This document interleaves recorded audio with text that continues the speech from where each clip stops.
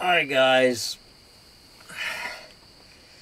it has been another long, strange, rainy, gloomy day here in the collapse of global... No, I'm sorry, this is in the end times. Here at Bugs in a Jar Farm, where I am, find myself back in the Maggie May, the USS Maggie May camper here going on midnight on Sunday night, September 5th, 2021, waiting for this dude who, this troublemaker who had me up at 1:30 in the morning. I just called the guy. He was at Walmart, he told me. And I said, brother, I really wish that you could get here and get settled back into the tiny house so I can, feel like the flock is home and my job is done for the day. And he promised to be a good boy and come back. So anyway, I don't know, just dealing with this dude. It's just... I don't know, this is just kind of a segue into just something I've been dealing with lately that I've been somewhat in denial about, and I just wanted to throw it out there to the tribe about, I don't know how to deal with this. This is the first time I've ever encountered something like this, and what is going on in my life is... let's see, let's be very careful where we tread here. Someone that I care about very deeply on several levels in my life that you may or may not know this person. And so you may or may not be aware of this, but this person, this friend of mine, is losing their fucking mind. I mean, literally, I am watching a brilliant, very intelligent, sharp-witted,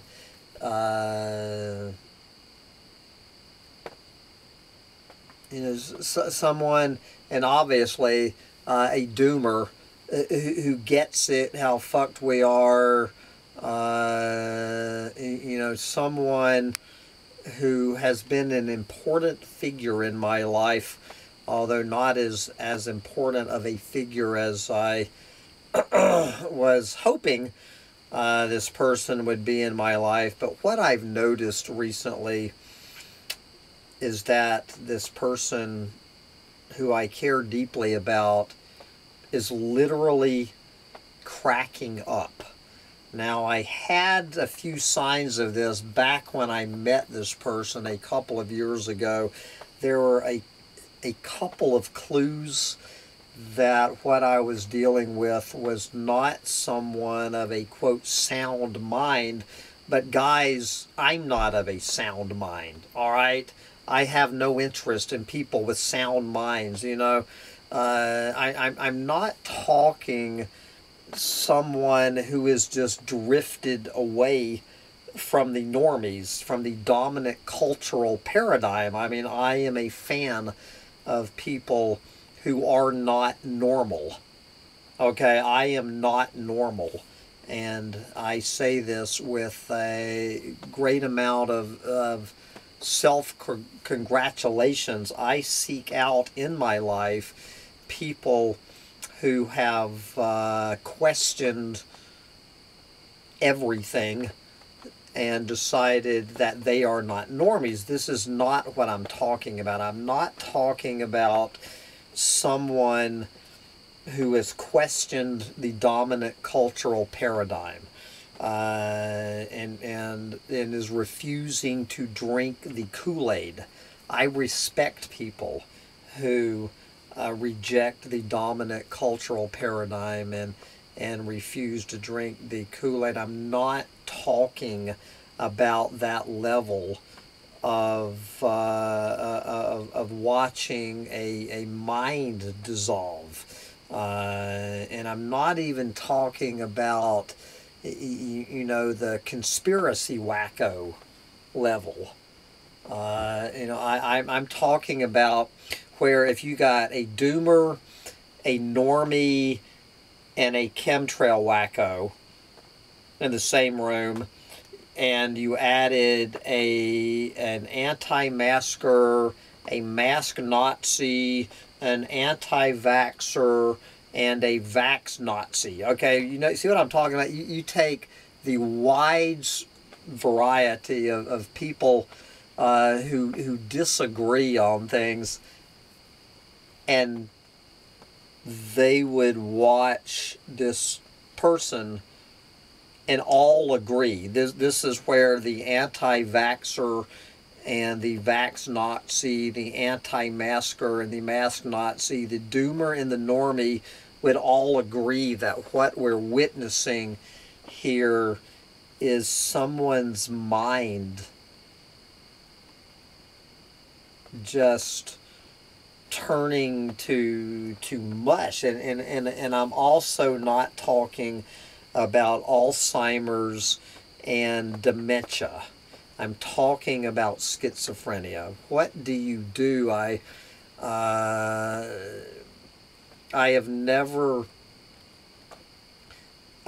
dealt with this in 62 years, having someone I care about just literally losing their mind and becoming. Do you become schizophrenic? You know what I'm saying. But just watching, just before my eyes, watching this brilliant mind just dissolve into this paranoid, schizophrenic, getting messages, just imagining crazy paranoid shit that isn't happening, and I don't know what to do about it. I mean, it breaks my heart watching this person just literally lose all contact with, quote, subjective reality. And it's just heartbreaking, and I don't know what to do. I mean, what do you do when someone you love and care about is clearly going fucking bonkers right before your eyes, particularly, when this person there's some barriers between you and this person. I know goddamn well it is, quote, none of my business that this person's mental degradation is, quote, it's none of your fucking business, Hambone. And even if it was your business, there is nothing you can do to help this person. And it's basically just kind of like depression. I absolutely do not support the psychotropic big pharma. It's I feel like the Indian chief in One Flew Over the Cuckoo's Nest. Just watching in helpless horror as someone I love and care about just go fucking bonkers in front of my eyes. And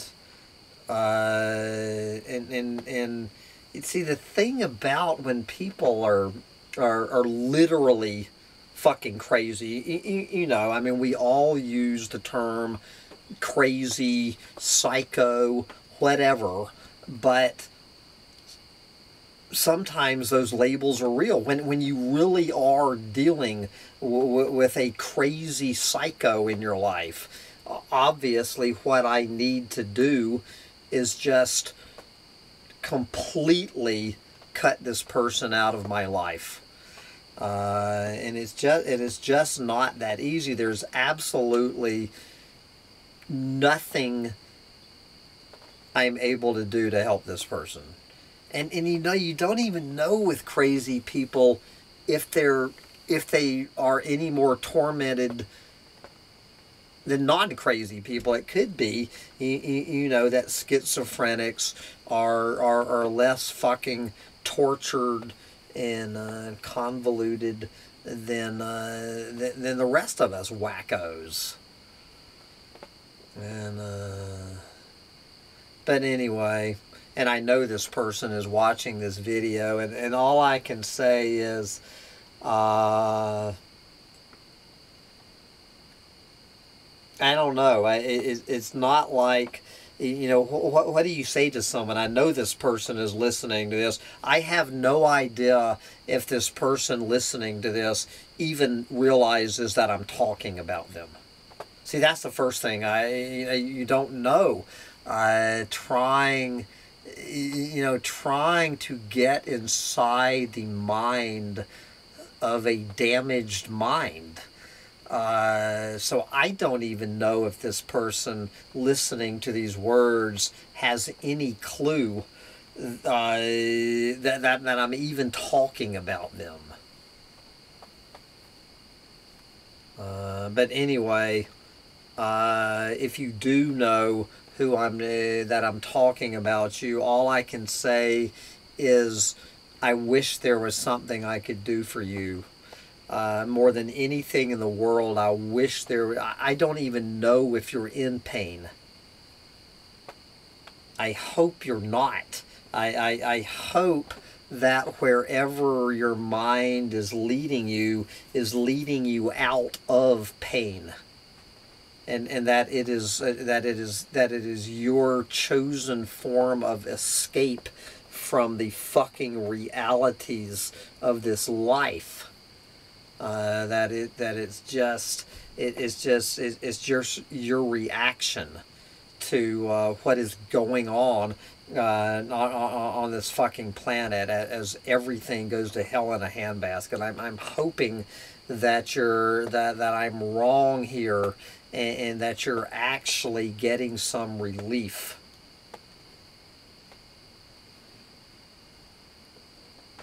It hurts me that I can do nothing for you. And to just watch you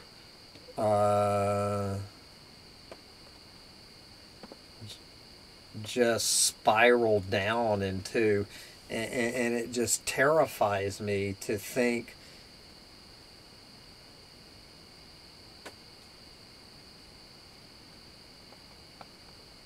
you know, it just terrifies me to think about where this is going to end. And what's going to happen is when you reach a point and then you're just going to disappear once and for all and forever out of my life, I will have no idea at that point if you're in some fucking nut house, if you're fucking you know, doped up on some goddamn Thorazine and Stelazine or whatever. Oh God.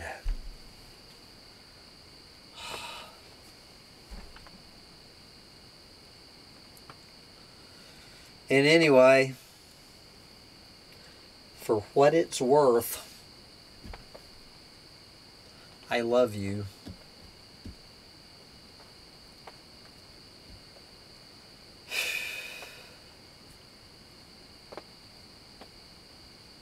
I don't know what else to say to you.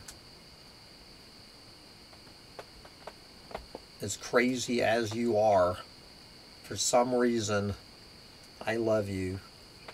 And I wish I could give you a big hug but you're not here.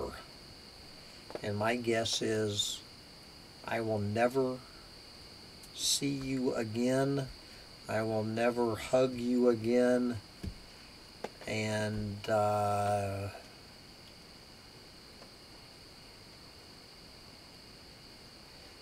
want to thank you for the joy you have brought into my life. And as much as I curse you for the pain and suffering you have brought into my life, I will try to remember what made me fall in love with you. And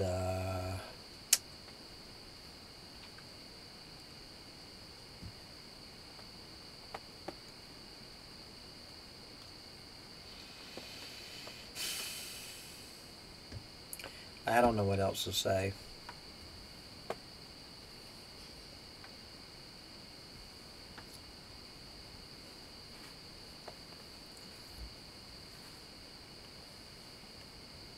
I don't know whether to disable comments to this video or not. But obviously I want to see if you leave a comment, because